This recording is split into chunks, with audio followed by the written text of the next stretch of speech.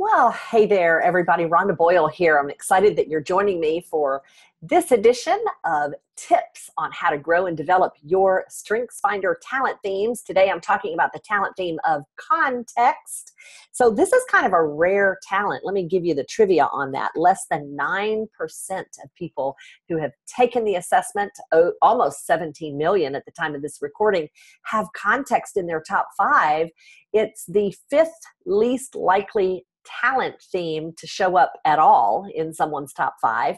And so people high in context want the history, the backstory, what happened before. They've got to know that kind of information. And so here are some ways to grow and develop your context talent if that's in your top 5. Number 1, read histories and biographies of the past. With Context High, you really are all about understanding the past. And so historical fiction can make history come alive for you. Biographies can help you see a certain part of the story. And history books are going to grow your understanding and your knowledge base of history and of who and what happened before. Tip number 2, collect the past. Memorabilia could be your thing. Choosing to collect something from history gives you a tangible something of the history, whether it's collecting snuff boxes or World War II buttons or World War II paraphernalia and so forth, memorabilia, or maybe presidential buttons and things like that. Those are fun to collect, and guess what? Your collections will attract other collectors, and now you'll be able to build relationships with people around certain histories that you love. Tip number 3, know the background. If you're starting a new project or starting a new company or new job, be sure to check out the foundations of the company or the foundations of the project. What happened before? Get the full story. Learn about the founder or whose project idea it was or what they did before this new one that they're doing. That's going to help you boost your knowledge base and fill in the gaps for you so that you will be better grounded.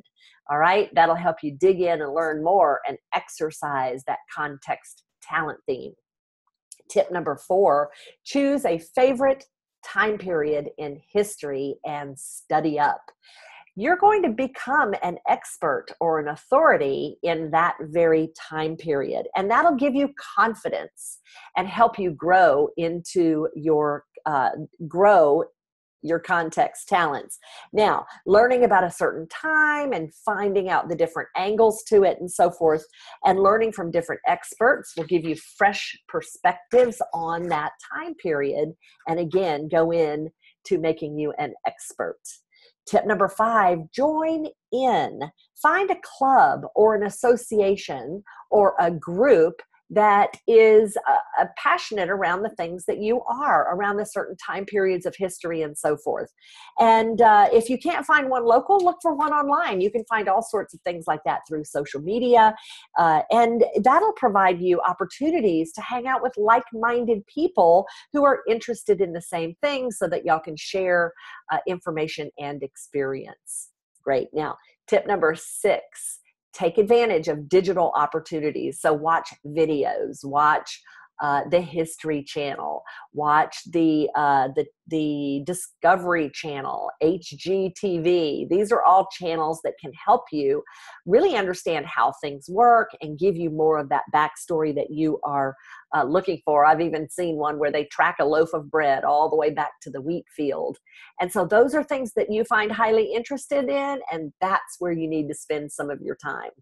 Tip number 7, share the past. The rest of us are actually counting on you to remind us what happened before, even though we might be frustrated by the information.